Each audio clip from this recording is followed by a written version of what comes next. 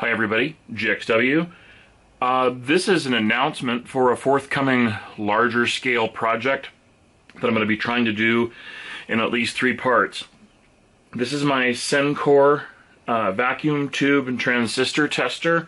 It is the only device I really have for testing vacuum tubes, at least for emissions. I don't have a mutual conductance tester, but this device has been very, very useful to me over the last few years as I've gotten more and more interested in high voltage electronics and, as they say, hollow state. It has worked just fine for what it's for.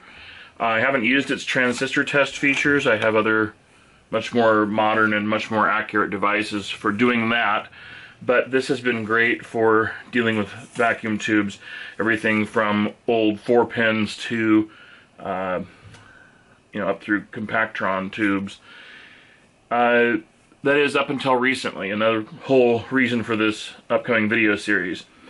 I had to put it in storage over winter last winter, and here in eastern Oregon, this was one of the worst winters, that is to say the winter of 2016 into 2017, not the winter of 2017 into 2018, but it was one of the worst winters we've had in 20 years, and we got temperatures here locally at the house well 20 below zero, 25 below zero, not counting wind chill.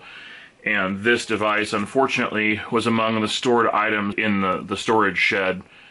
And when I brought it back in and fired it up, I tested it, and initially everything seemed like all is well with it. It did some tests, and I had some known good tubes, and they reported pretty close to what I was expecting them to report.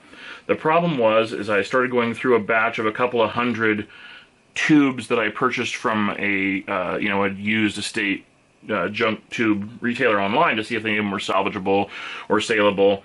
And about 2 or 3 tubes in, the checker began making some strange noises. It began buzzing, and almost like it has an audio circuit or an audio tone that it was trying to emit, but there is no discernible mode where that should be the case when checking tubes. When that happened, the meter would also jump from good back to bad, back to good, and it almost startled me enough to unplug the thing and shut it off immediately. I checked and it wasn't drawing any abnormal amount of current, so for a time I just went ahead and finished off the batch of tubes I wanted to check. But then I noticed that when I went back and checked a known good tube, any time that I tested a tube that had a heavier load indication on it, it would begin bouncing and acting strangely. So we're going to go through it.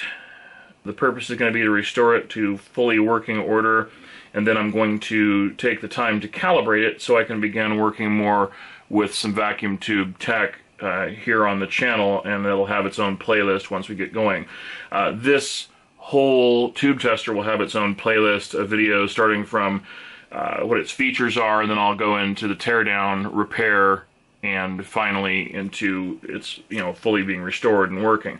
Yes, I realize that there's a lot of people out there into vacuum tubes will say, oh, it's just a emissions tester, it's a piece of junk, it's not worth it. But A, it's the only thing I have, which makes it very valuable to me, and B, it's something that is an interesting project, which I think other people might be curious about how tube testers work and what the value is in having one. Anyway, this has been GXW, and I'm very excited to announce this. Look forward to some videos about the hybrider here in the upcoming weeks. Thanks. Bye.